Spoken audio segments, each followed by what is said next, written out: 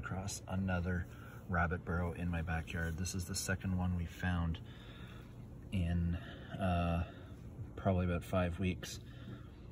Here are the little rabbits. So tiny. Probably less than a week old because their eyes are still closed, their ears are still back, they don't have a whole lot of fur.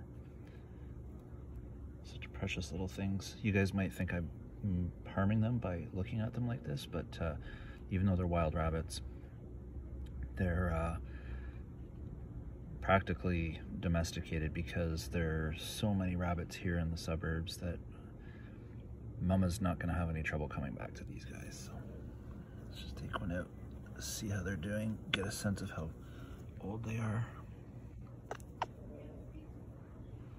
Yeah, I'd say probably about a week or so. Yep, in you go.